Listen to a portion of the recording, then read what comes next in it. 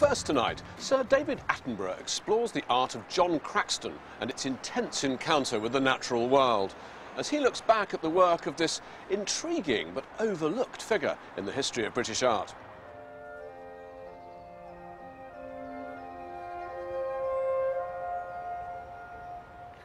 "60 years ago, I had just got out of the Navy. I'd got a degree in natural sciences, and I was in my first job, looking after the illustrations for a publisher. And I picked up this book, The Poet's Eye. Initially it interested me because the illustrations were quite new. They were done by the artist drawing directly onto the plate that was going to reproduce it. Autolithographs, they were called. But when I started to look at them, what pictures they were, what power they had. These were the English landscape, but the English landscape in a way that I'd never seen it before. I wondered who on earth the artist was. Well, his name was John Craxton. He was brought up in a bohemian musical family and was free-spirited, adventurous, and a true visionary. Together with his friend Lucian Freud, Craxton saw himself in revolt against the established art tradition. His earliest work, during the 1940s, combined pastoral scenes with the modernist angst of his age. And along with painters such as John Piper and Graham Sutherland, Craxton was part of an artistic movement which would find a new way of looking at the British landscape, a modern romantic vision of a country menaced by war. When we were bombed out in 1940, everywhere London was dirty, and in a way one was driven into seeing the world in a kind of stressful way. These sort of trees have become distorted, and they had forms of great gnarled shapes like fists and gesticulating arms. And I found this sort of extraordinary, almost surrealist way these trees were coming over the walls at one as one walked underneath, as if to sort of grab one and menace one.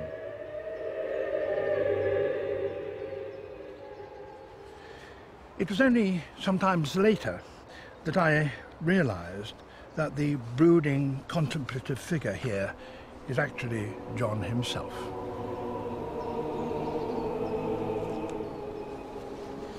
It was these haunted, undeniably melancholic pictures that led some critics to call him a neo-romantic, a label he didn't like. But then, as far as the fashionable art world was concerned, he disappeared. Now, a new exhibition at Tate Britain, the first major show in London since 1967, reveals what happened to him. And here's the explanation. In 1946, he went to Greece. 2 years later, he painted this. Gone is that melancholic young man, those threatening gnarled tea roots. All is music and sparkle and sunshine, delight. Here I was joined by Craxton's biographer, Ian Collins, who told me more about John's life in the Mediterranean. This picture is a fanfare for the light, the life and the landscape of Greece, his adopted home already. By this point he discovered Crete, which was his great love. He had in fact been posted missing because he'd gone native in the mountains, and his sophisticated friends in Athens thought he was in the wild west of their country, and where there were blood feuds, and they thought he'd been abducted or murdered. Really? And when he re-emerged, he painted this picture of this great place he had discovered. You've got a spectacular goat there. I mean, in this triangle, he shows exactly how a goat clambers in a tree. It's absolutely entertaining, it really is. Absolutely. He was fascinated by goats. He said they are essential domestic animals in the Mediterranean, but they also destroy the landscape. Yes. And it's that tension that he found fascinating. Apparently he's playing a pipe there. I guess that's an emblematic pipe in the sense of the pipe of Pan.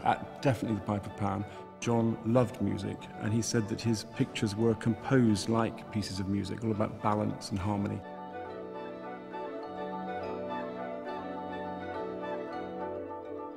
Fascinated by the qualities of the Mediterranean light, his painting was transformed. The landscapes become more complex, more spectacularly daring in their use of line. Well, this extraordinary combination of colours and lines is uniquely John, isn't it? Absolutely uniquely John. But it's also got the sparkle of the Mediterranean. Yes, hasn't it? He's got this dazzling light on the water in these broken, linear streams of paint. It's a dazzler. I must say, the thing that interests me is this. At the bottom there, he's got a line for the frame, which disappears. And above that, there's that bright green line, which actually then has its own life and goes for a walk up into the middle of the picture. Absolutely. All of which is a kind of frame for the composition. Yes. And even within the composition, these lines change colour. Yes. Well, I think that is a ravishing picture. Yeah. However, these bright, scintillating pictures were thought to be too playful and decorative for British tastes at that time. Dispirited by the poor reviews for his 1967 retrospective, for long periods afterwards, John rarely exhibited at all. In his later years, he divided his time between his life in Crete and his studio here in London. It was over 30 years after I first saw those pictures in a book by John Craxton that I got to know him, and even went out to stay with him in Crete. He was a man with a huge enjoyment of life. He loved riding across Europe on his Tiger motorcycle. He loved parties, whether in embassy or whether down by the quayside.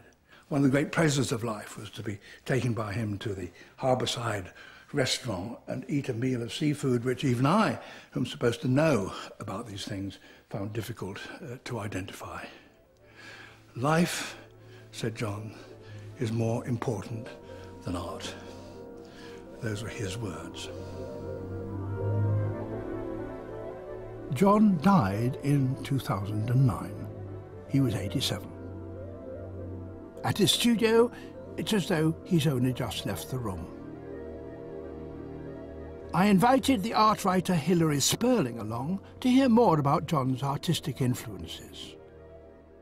In a way, I think that whole generation were so excited by Picasso, and John, like all his contemporaries, was. There's a wonderful phrase in a letter he wrote in the war when he was very young about seeing his very first Picasso painting, in the flesh, I mean, as opposed to a reproduction. And he says, the colours ping and twang like Spanish music. And I thought, my goodness, doesn't he do that in his paintings? Didn't he learn to do that? His colours ping and twang, I think. Well, there's a picture here, which is actually, it's up there, hidden in that balcony. Let's see if we can get into it.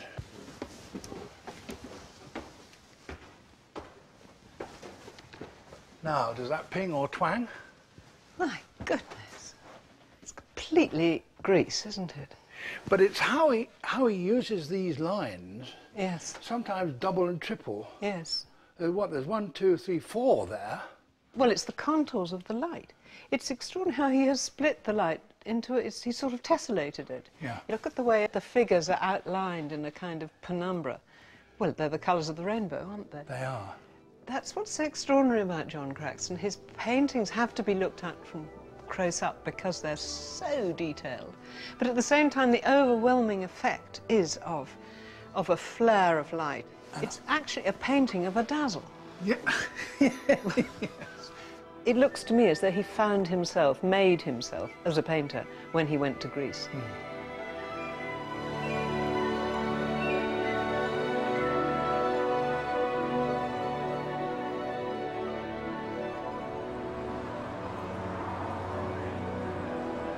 In the course of making this film, to my amazement, another Craxton painting came to light, this time in the vaults of the Bristol City Museum. Only a stone's throw from where I've done much of my television work. I just had to see it.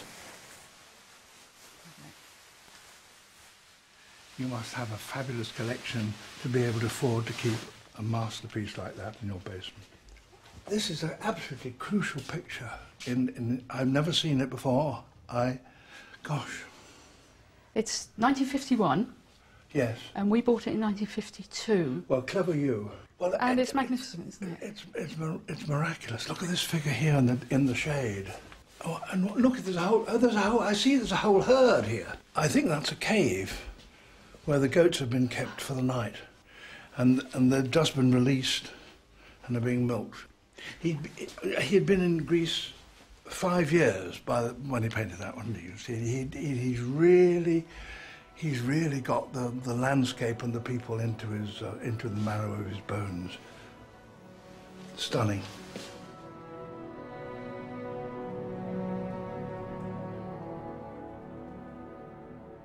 John had changed from that early troubled man, the poet in the landscape. Here in the Mediterranean, he found himself. And his paintings here, it seems to me, are full of delight, joy, pleasure in the people and the landscape and the animals. And joy is somewhat out of fashion these days. But my goodness, it's precious.